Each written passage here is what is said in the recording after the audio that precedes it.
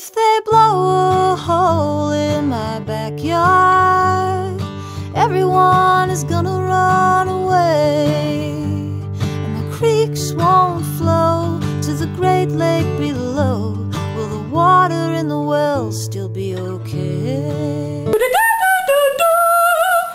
Rock news! Hello, and welcome to Rock News! And not the kind that you play, the kind that you study. My name is Lauren the Hammer, and to my right is Mary the Spade. And together, we break it down for you. Today on Rock News, there are many interesting topics. A quick highlight of today's events are bacteria munching on turds in the Annapolis Valley, geese taking over farm fields in Belle Isle Marsh, 2 unidentified males go on a rampage in minivans.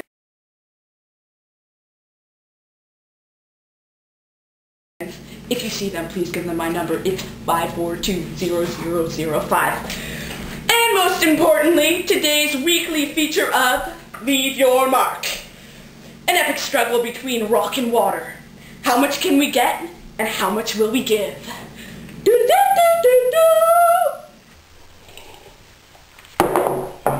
The story takes place in the heart of the Windsor wildlands, in the Fallbrook Quarry, a once pristine geologist's dream. The land is renowned for its pure silica veins, much talked about in the glass-making world. The quarry, which is roughly half a kilometer in length, has already undergone a heated past full of pressure, is now being subjected to more change. There has been recent interest by commercial powers to drill a well in the quarry area. The question everyone is asking is, where will the best water come from, and what are the risks involved?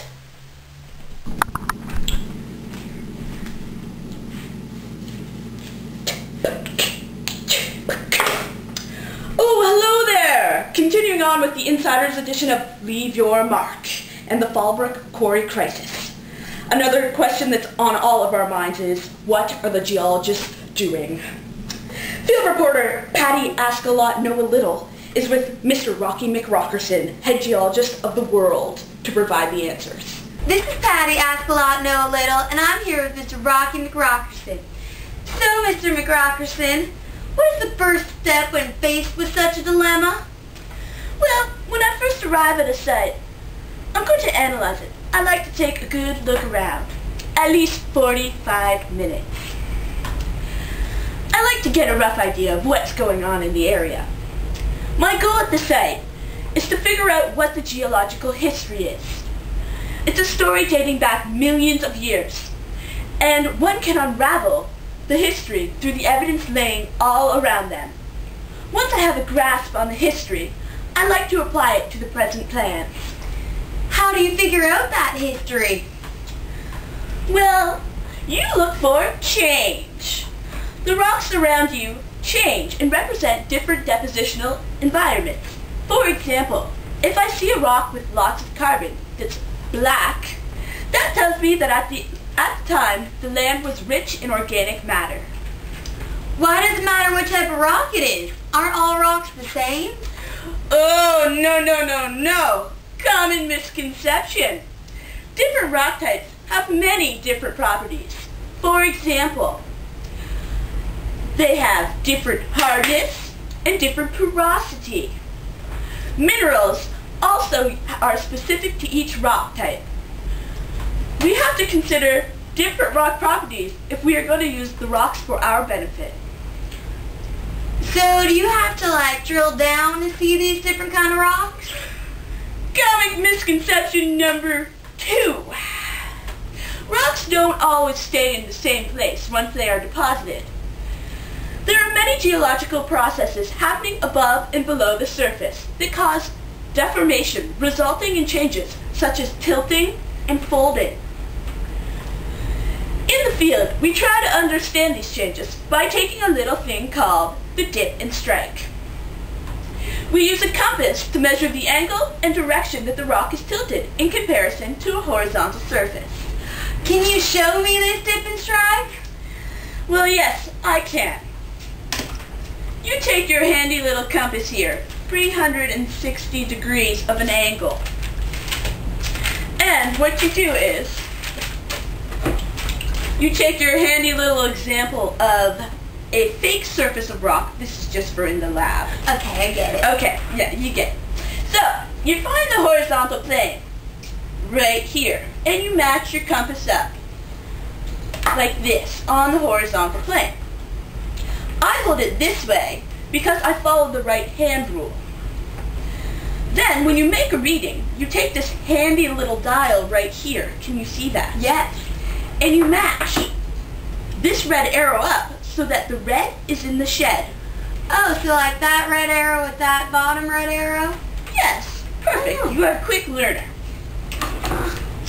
Then, you put it like this and you read the angle. So this is approximately a degree of 342. That is the strike. Okay. Now secondly, we need to take the dip. To take the dip, you put the compass like this. Okay.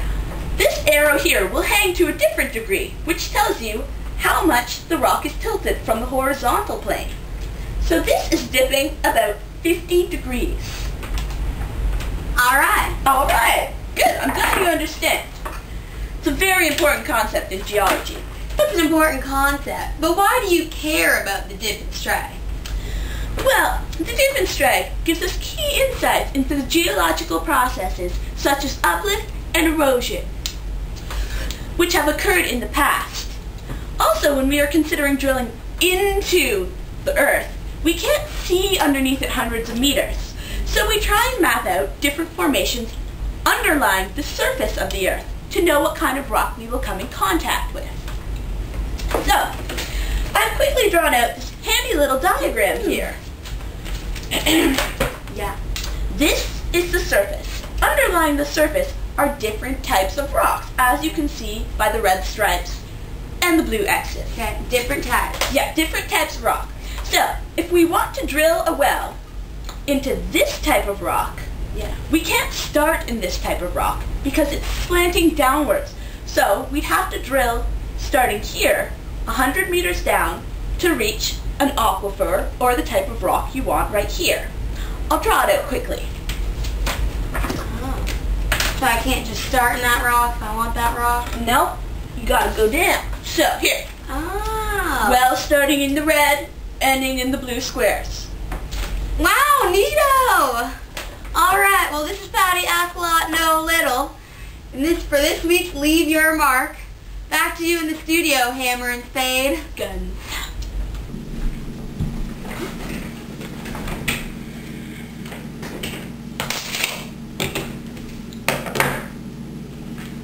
We have analyzed the data and determined the best site for a proposed well 100 meters deep at Fallbrook Quarry.